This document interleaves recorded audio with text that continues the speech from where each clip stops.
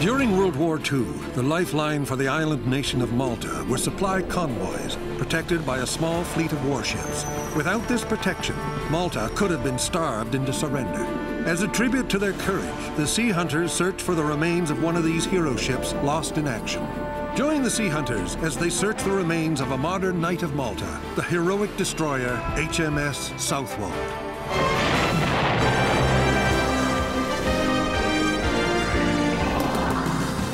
With over 100 million books in print, Clive Cussler is the Grandmaster of shipwreck tales and adventure. Director of the Vancouver Maritime Museum, James Delgado is one of the world's foremost marine archaeologists. With over 20 years diving experience, Mike Fletcher is an internationally renowned dive master. Leading the Econova dive team, John Davis has coordinated shipwreck searches around the globe. Together, they explore the planet's last frontier in search of true adventures with famous shipwrecks. They are the Sea Hunters.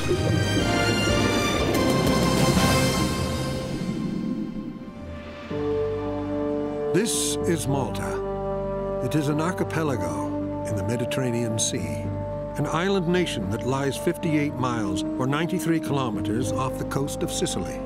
Malta is strategically located at the crossroads of the shipping lanes between Europe, Africa, and the Middle East. Malta's coastal waters are littered with the bones of shipwrecks. Some are thousands of years old. Some are as old as yesterday. Perched between Africa and Europe, the island nation of Malta has been swept by the tides of history. Every great movement in Western civilization has washed over the island and its people, often leaving its mark in blood and battle. Hitler and Mussolini saw Malta as the linchpin that would weld together their European and African possessions. They hurled the might of their air forces and navies at the island in a siege that lasted 3 years. All that kept the Maltese alive during these months of attacks was a tenuous flow of supplies delivered by the British merchant fleet. Between these convoys and the enemy stood a small number of Royal Navy destroyers. Outnumbered and outgunned, they fought a long, hard battle, and many did not survive. Now join us as we search the Maltese coastline for one of these ships, a monument to those heroes of Malta, the Royal Navy destroyer Southwold. Southwold sank during the Siege of Malta during World War II. It was a Hunt-class destroyer built for escorting convoys during World War II. That's what Southwold was doing when she went down. According to naval war records, Southwold sank off Marsescala Bay in over 75 meters or 246 feet of water.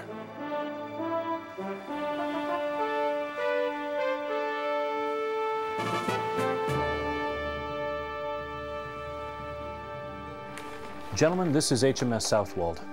Sea Hunters John Davis, Mike Fletcher, and James Delgado meet to finalize details of an expedition to the island nation of Malta. Working closely with the Maltese Navy, the team will send veteran diver Rick Haupt to Malta to help find the Southwold. I'm excited about this. This is an important ship. The story deserves to be told, and it gives us a chance to pay some respects to a fallen warrior at the bottom of the sea. I agree.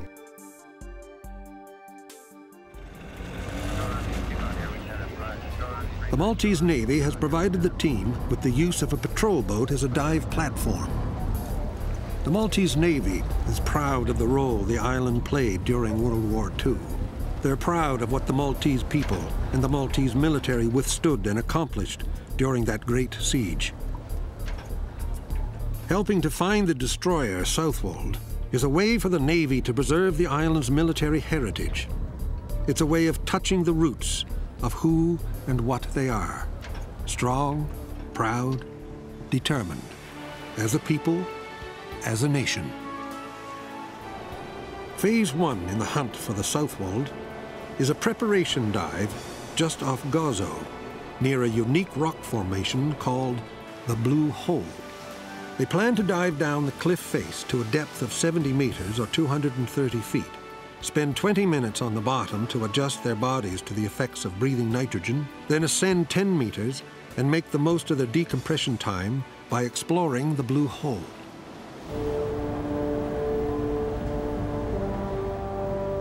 The patrol boat takes a course past limestone cliffs that seem like walls to an island fortress. It is hard not to look at them without a sense of majesty and awe. We can only imagine how an attacking foot soldier's heart would plummet at the sight. These limestone cliffs, raised by tectonic activity, have been scaled by ancient and medieval armies.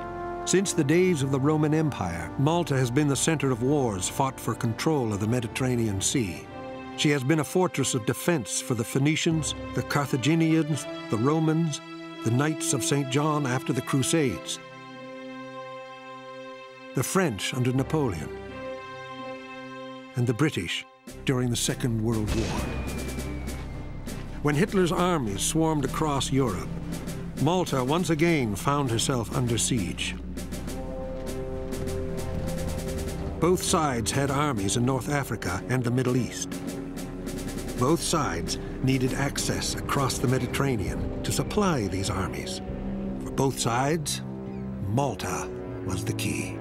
And yet, in 1940, British Air Force and Army strategists considered Malta indefensible and not worth the cost in supplies and personnel to defend. Winston Churchill, however, thought otherwise. Churchill knew his history. He knew the strategic importance Malta had played throughout the centuries. Hold Malta, Churchill ordered. Hold Malta. In retaliation, the German High Command decided to bomb this tiny island to bits. For Malta, 1942 was one horrible year. The first 4 months, the Germans dropped over 9,000 tons of bombs on the towns surrounding Grand Harbor. 1942 was the year the Germans had decided to neutralize the island of Malta by breaking the will of its people. This has been called the Second Great Siege at Malta. It is one of the epic struggles of World War II. 1942 was not the first time that the people of Malta faced an invading enemy. In 1565, a Turkish armada attacked the island. The Maltese were defended by 600 knights and 8,000 local militia. The Turkish force consisted of 200 heavily armed galleys and nearly 40,000 professional soldiers. The Maltese stood their ground side by side, wearing down the attackers with nothing but the strength of their own defiance. A rescuing army from Europe ended the battle, driving off the Turks. This was the first great siege of Malta. For the next 500 years, defiance and determination defined the character of the Maltese people. It was this spirit which made them so unwilling to give an inch to the Axis during the Second Great Siege in the 1940s.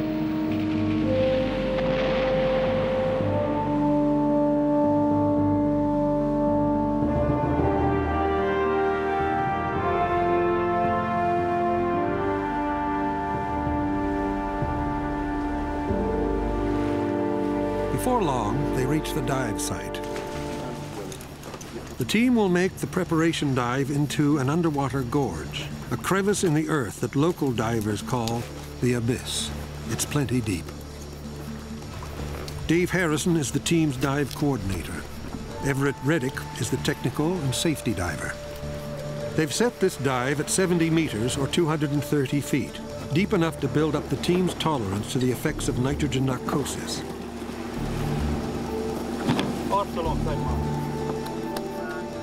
Dave Gaudette, the team's underwater cameraman, will use this prep dive to test the underwater camera gear before diving for Southwold. Clear? Chris Harvey Clark, the team's marine biologist, hopes to get some interesting video images of marine life in the deep pools of this cave. Bob Gerton, the above-water cameraman, does double duty as a backup safety diver and stills photographer.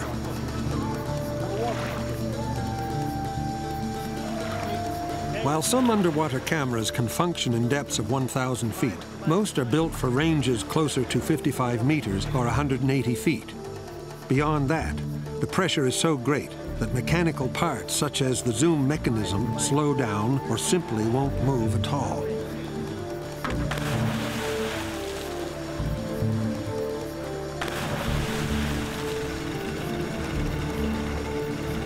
As a safety precaution, Rick positions their mobile dive boat, a Zodiac, above the abyss.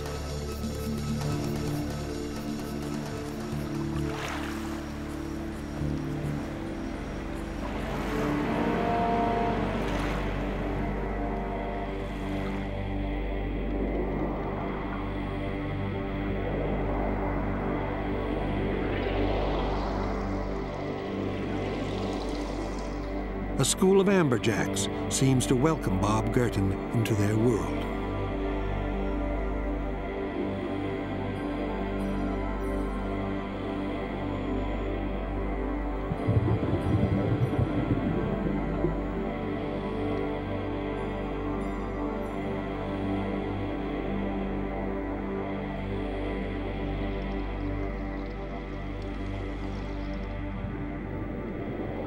The divers follow the cliff face into an abyss that seems to fall forever. They descend to their predetermined maximum depth, careful not to let the attraction of the abyss take them too deep.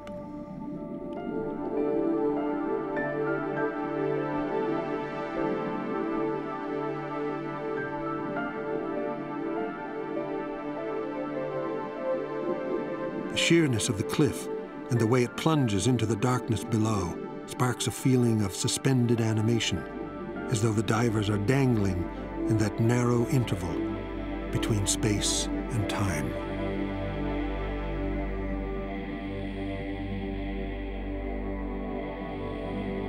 Even the sunlight seems to hang in layers over monstrous crevices and gigantic rocks which are millions of years old. At 70 meters, or 230 feet, the camera is giving Dave some trouble. The lens will zoom in just fine, but under so much pressure, it won't zoom out. At this depth, he has to be careful. He wants the camera in good shape for the dive on Southwold. 15 minutes on the bottom is enough time for their bodies to adjust. Now they rise to the decompression stage.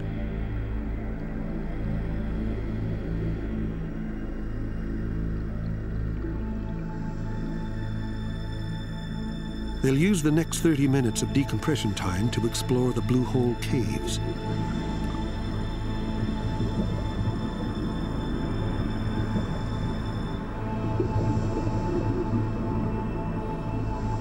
Caves are like sanctuaries, sacred places with vaulted ceilings which arc into domes of majesty and mystery. It is a completely different dive experience from diving a shipwreck.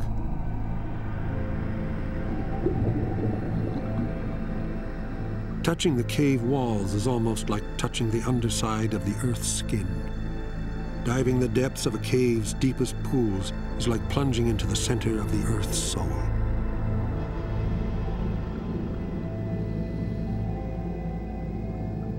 The cave walls were once a seabed, a deposit of algae and sand, which over millions and millions of years cemented together and became rock hard.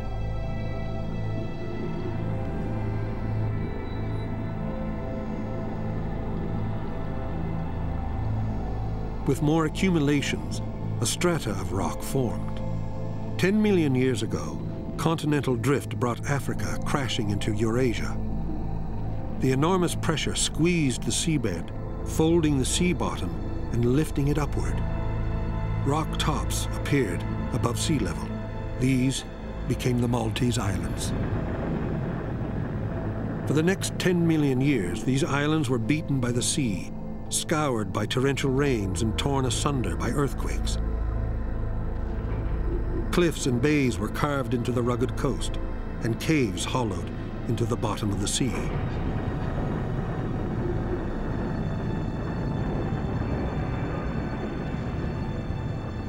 These tunnels narrow through time, squeezing the divers between eons of rock wall, where they are lured by the breaking sunlight to go deeper and deeper into yesterday.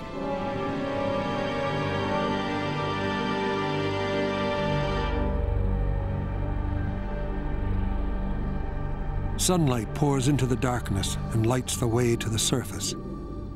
A radiance, a spiritual symbol of hope. like Southwold was to the people of Malta, as she led convoys through to the embattled island.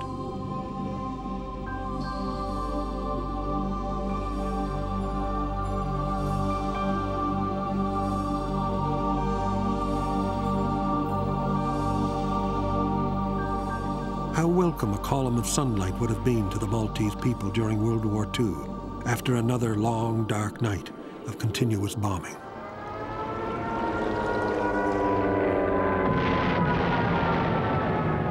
In 1942, the bombing was unmerciful and unforgiving. It threatened the supply lines of convoys Malta depended upon for survival. The bombing seemed to last forever. People sought refuge in the hundreds of caves on the island. Others hid in the basements of public buildings, in ancient catacombs, and in churches. The people prayed and prayed. Each time an Allied convoy successfully ran the gauntlet of German bombers and battleships to deliver food and supplies to this tiny island, it seemed their prayers were answered.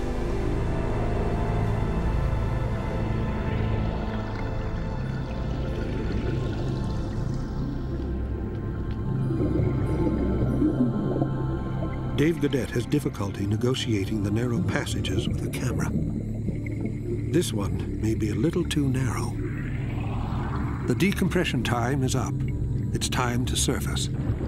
Everett is not far away. He signals Dave that up ahead the passage is wider.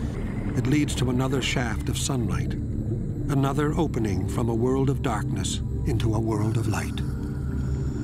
Dave's choice is simple. Squeeze yourself into the light or return to the darkness the way you came. Dave angles the camera and himself and squeezes through and into the brilliant sunlight, like the ships of Malta's Lifeline, threading the needle between the cannons of the Axis navies and the bombs of the Luftwaffe.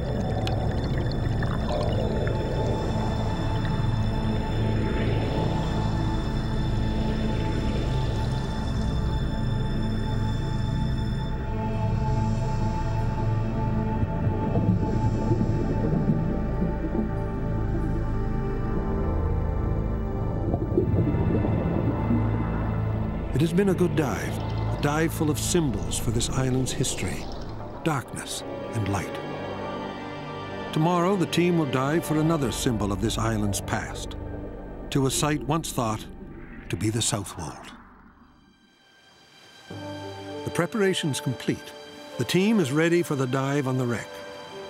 The hunt for Southwold begins. They steam to a dive site 1.5 miles or 2.4 kilometers outside Marsaxelok Bay.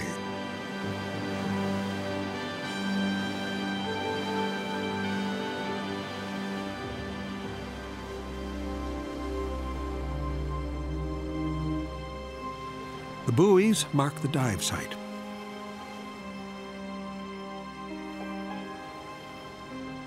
The team takes time preparing for this dive. They go over their gear and safety procedures with care.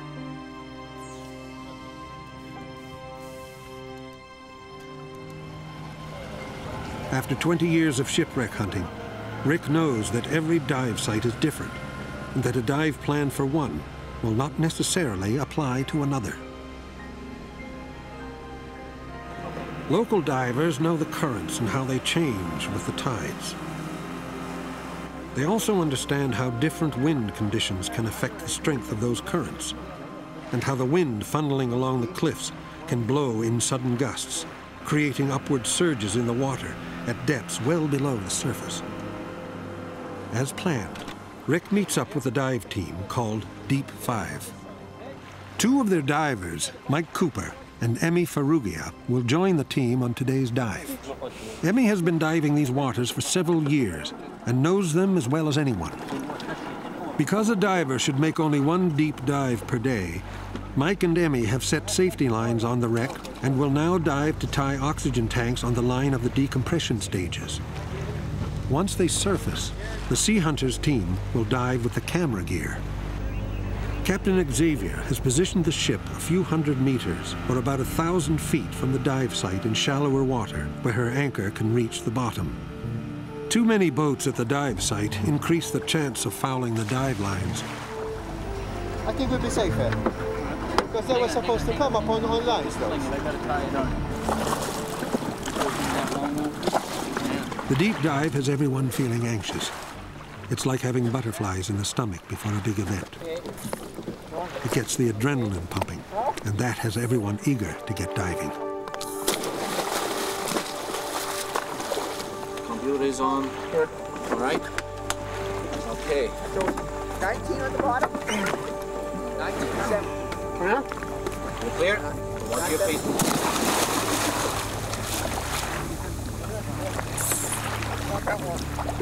Okay.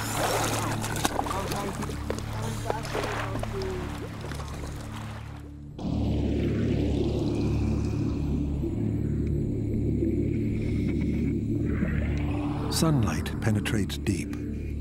Visibility is more than 30 meters or 98 feet. If there's anything down here, the team should have no trouble seeing it. The descent is slow and calculated.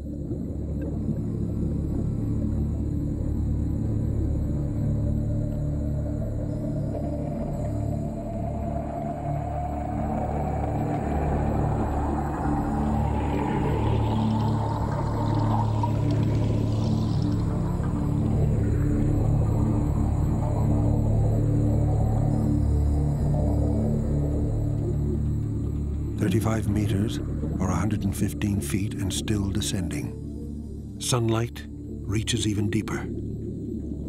In the clear water below, the wreck appears like a shadow on the bottom. Dave Gaudette sees something strange about this wreck. Clearly, this wreck is not the Southwold. The team studied photos of Southwold and line drawings of Hunt-class destroyers before making this dive. But this wreck looks nothing like what they saw in the photos and line drawings.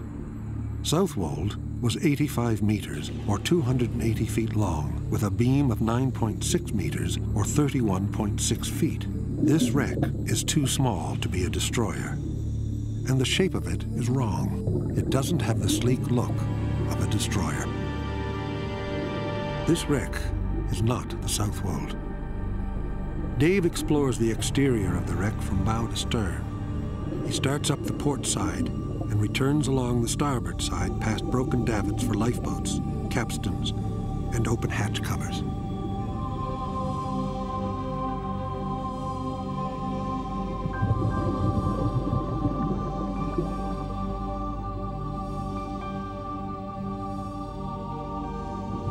Dave Harrison notes the ship has a single funnel, which is fed by two boilers.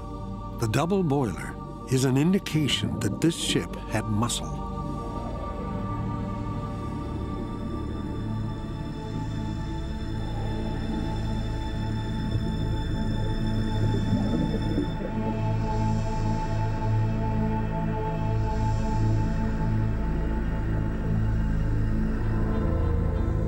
The drive shaft running from the side of the ship suggests that this wreck may have been a paddle wheeler.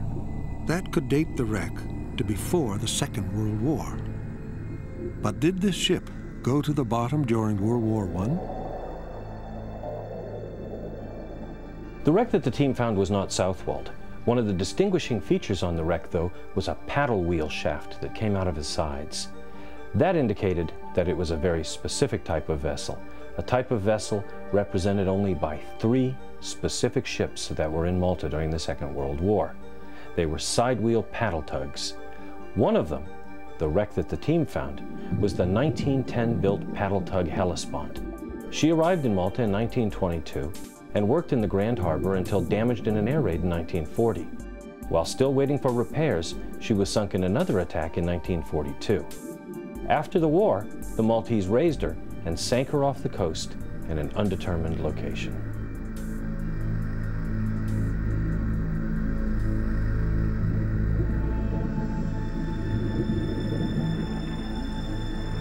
Sounds are hollow inside a wreck at the bottom of the sea. The rasp of metal on metal, the groan of a hull under stress, the scurry of shadows, the ache of bending light.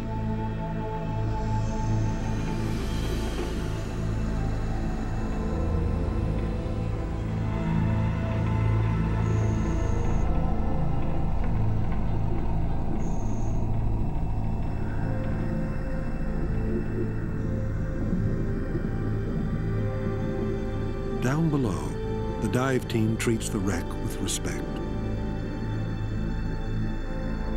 The coordinates for locating the wreck are recorded and protected by the Maltese government, so this gravesite can be preserved forever. Though they can see the surface, even at this depth, they are not home free from the risk of diving deep.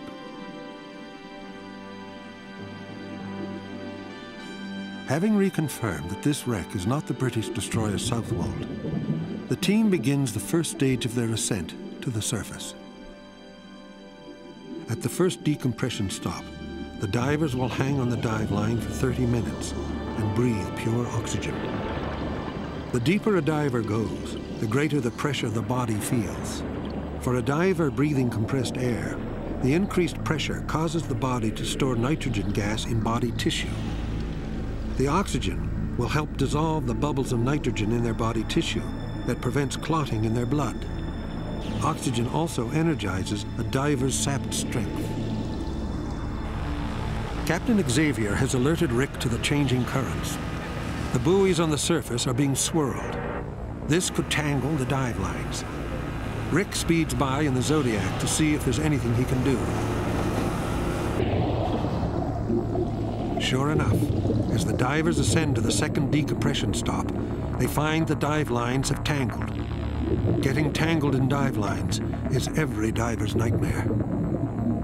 The currents are stronger, and the surging surface water is stirring up the dive team. That makes this last decompression stage more dangerous than it should be. In his efforts to untangle the lines, Dave Godet has lost a camera lens. He hollers to Dave Harrison below, but the lens falls past him to the bottom. Already, this is a costly dive. Rick knows the lines are twisted, but there's not much he can do to help. The divers are struggling against that downward surge of water. They have to hang on to these swinging, twisting lines for 12 minutes. Already, the jerking motion is taking its toll. After diving so deep, and now being whipped up and down on the dive lines, they're exhausted. The sudden surges are driving the divers below the decompression stage. That could throw off the decompression and leave nitrogen bubbles in their body tissue. Dave can't hold the camera any longer. He's feeling sharp pains in his shoulder and back. He passes the camera to Everett.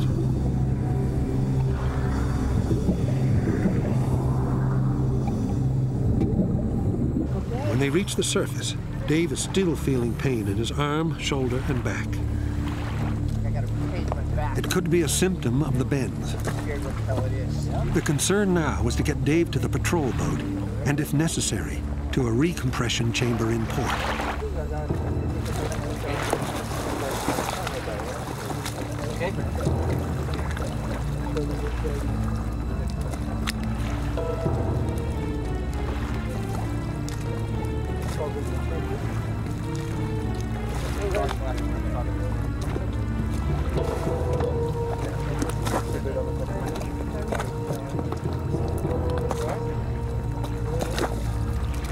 Rick alerted Captain Xavier about the possible danger, and the captain has called for an emergency helicopter.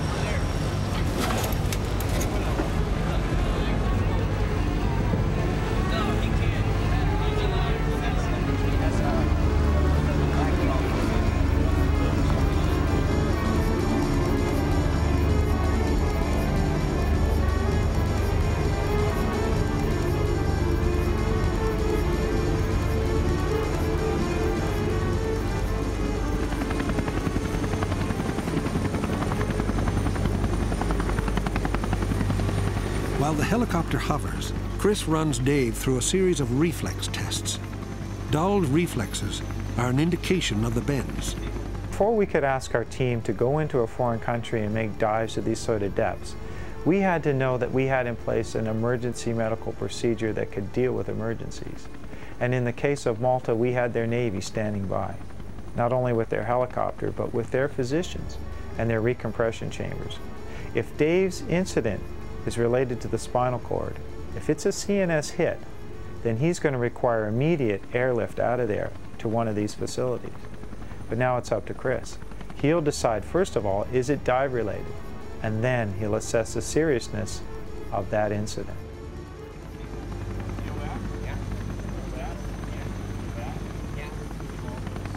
Dave has full feeling in his limbs and his reflexes are sharp. Chris thinks the pain is from being ripped up and down the dive line.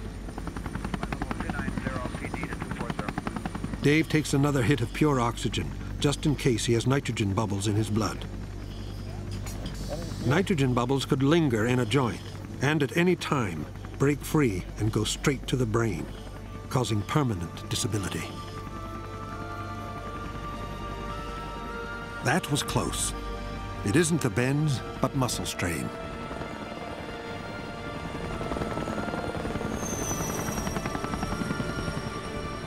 With the danger over, the team decides on a day of rest to recover from this deep dive. Then they will move to the next site and prepare to descend once more to the remains of the Southwold.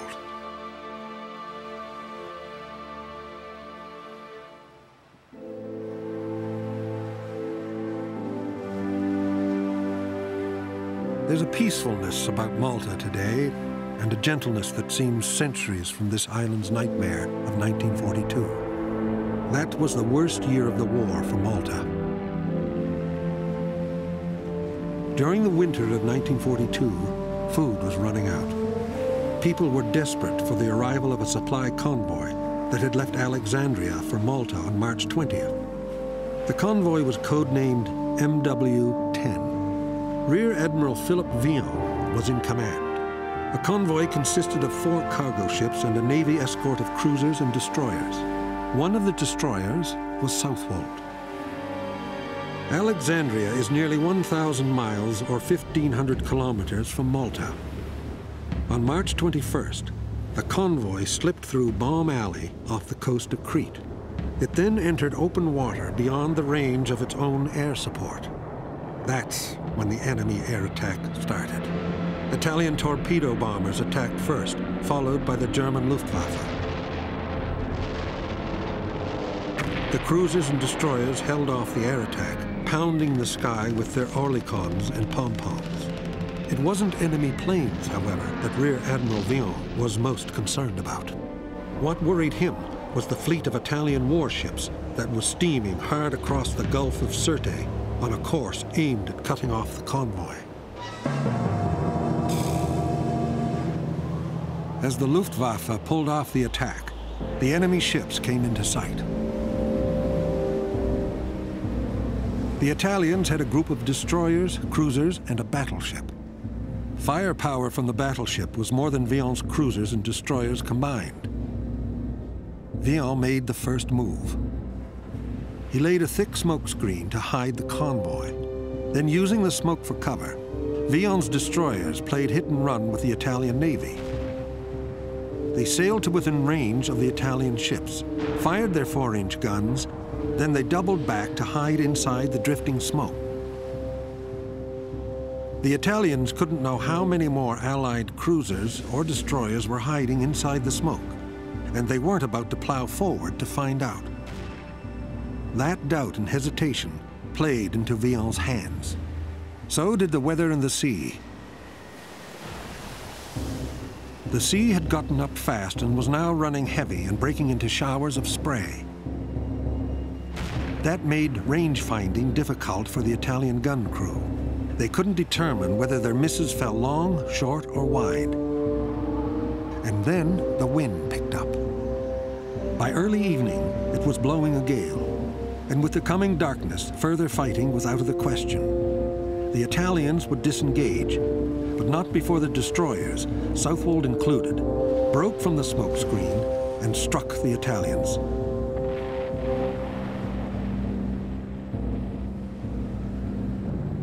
The Italian force was forced to maneuver to evade them and, slightly damaged, retreat.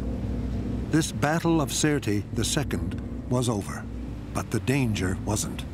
The convoy still had to sail into Malta under the teeth of one of the heaviest air attacks of the war.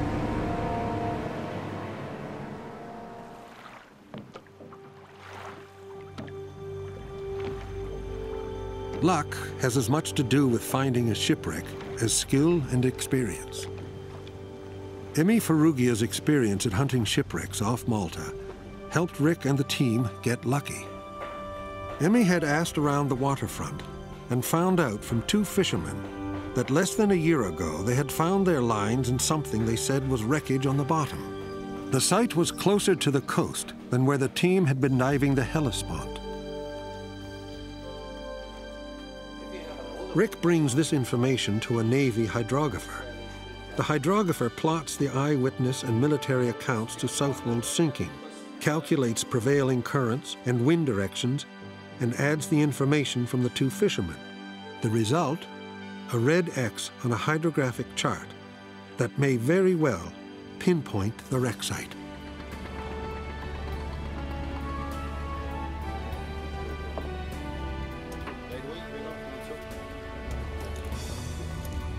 A day off has everyone in good spirits. A Navy doctor checked out Dave Godet and confirmed that Dave's pains were from muscle strain.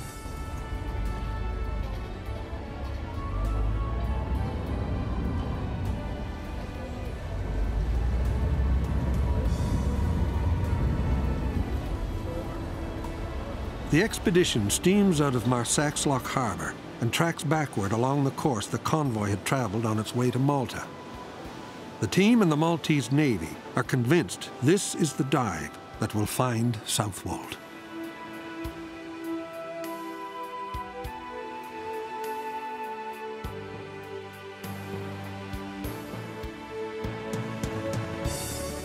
A Navy helicopter, as well as a search and rescue boat, are on standby just in case anything goes wrong.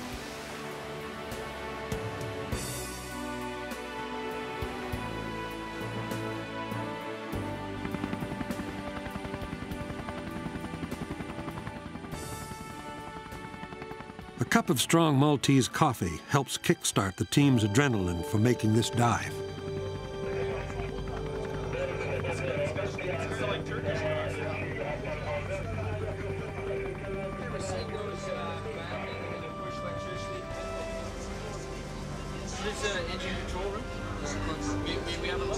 Dave Harrison climbs below to have a close look at the engine room.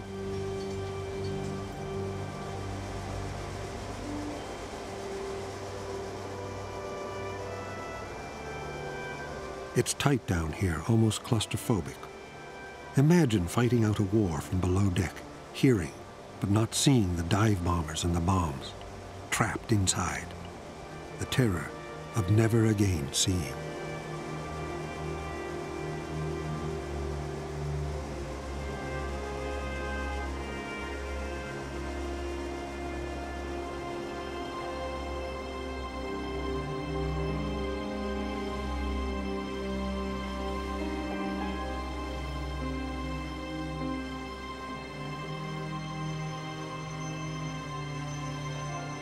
Rick confirms the hydrographer's coordinates with the first officer.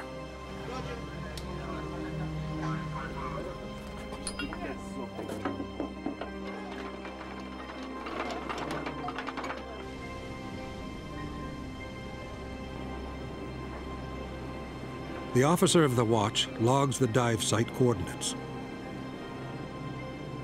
They predetermine a maximum depth for the dive, the amount of time they can spend on the bottom, and how they're going to explore the wreck. They also plan the ascent, the depths of the decompression stage, and the length of time they need to hold at that stage to dissolve nitrogen bubbles from their blood and body tissue. For the next 60 minutes, that dive plan is the Bible on what each team member does and how they do it.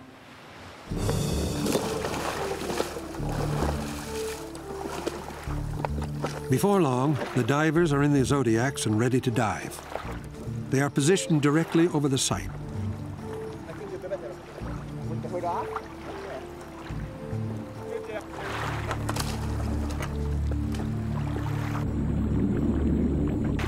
Yeah.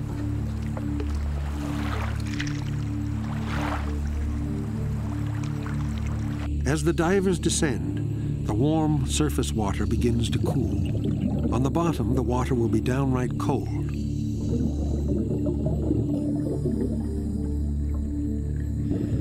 At 40 meters or 131 feet down, the sunlight dims, color darkens, and a shadow on the bottom shivers out of the past. As Southwold and the supply convoy approached Malta, the sky was raging with airplanes. In March 1942, the Germans and Italians were inflicting considerable damage on Malta. German Stukas and Messerschmitts flew against Allied Hurricanes and Spitfires, all screaming their engines into a frenzy of dogfights. Then the aircraft turned their attention on Southwold's convoy. The ship Clan Campbell was sunk 20 miles from Malta. Over St. Thomas Bay, they dive-bombed the supply ship Breckenshire. One dropped a bomb straight down the funnel. German Stukas dived vertically at their targets. They would come screaming out of the sky and release their bombs at the bottom of the dive. They were accurate within 30 meters, and they proved to be a very deadly weapon.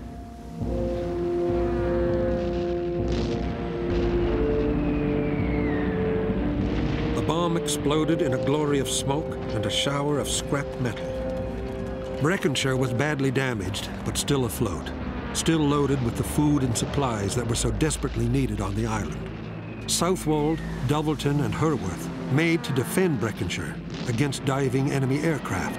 The gun crews were on deck, but the Dulverton and Herworth were soon helpless against the frenzy of dive bombers and the strafe of gunfire. Their guns were quiet. They were out of ammunition. Most of the crews were 20-year-old boys who had turned into men with the war. Their courage tested again and again. But never so much as when they stood on the decks of these helpless ships as they raced to shore to rearm.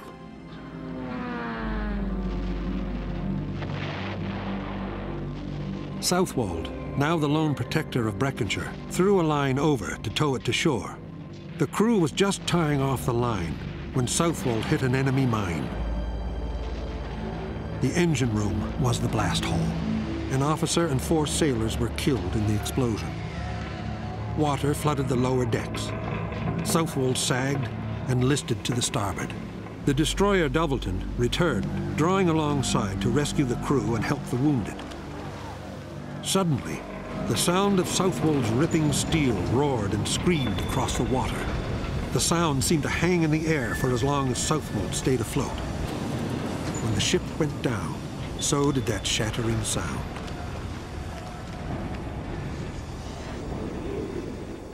As the divers go deeper, the shadow on the bottom comes into focus. It has the clean lines of a destroyer rolled on her starboard side. It looks like it could be a Hunt class. Is it Southwold? The team recall the hours spent poring over the photographs and plans of the destroyer. This broken wreck matches perfectly. Here lies the Southwold.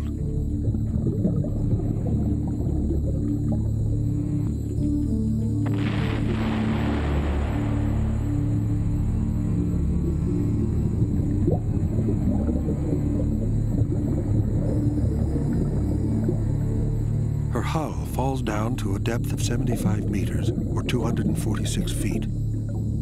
That's much deeper than the dive plan allows. And Dave Harrison has to remind Chris not to let his camera work take him any deeper than he already is.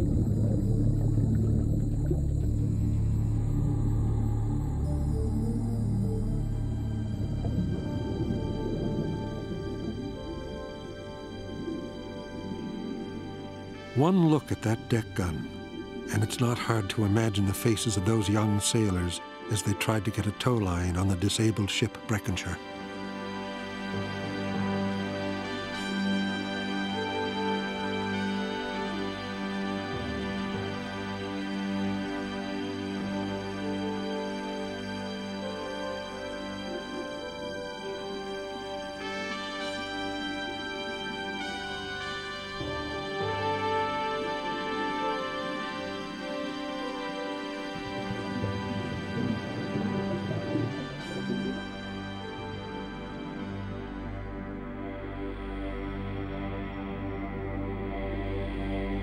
Many were at their battle stations, crouched behind oricons and pom-poms, helpless against the planes, because they were out of ammunition. Others were at the gunwales, their hands chafed from pulling hard at the tow line, their faces stretched with fear as bombers strafed the deck with gunfire. How sudden it came. The explosion blew a deafness into the ears of many on deck, and when that blast finally blew itself out, the steel ship screamed in pain. To the bottom it screamed, where that tortured sound is now muffled in the past.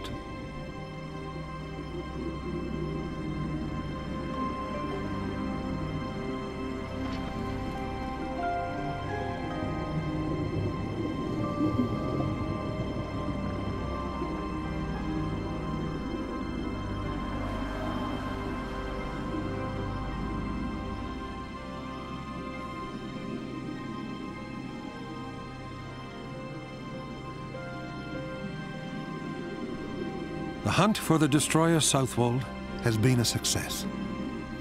This ship provides the Maltese people with a treasured symbol which honors those who defended this island during World War II and pays tribute to their courageous spirit, their suffering, and their sacrifice.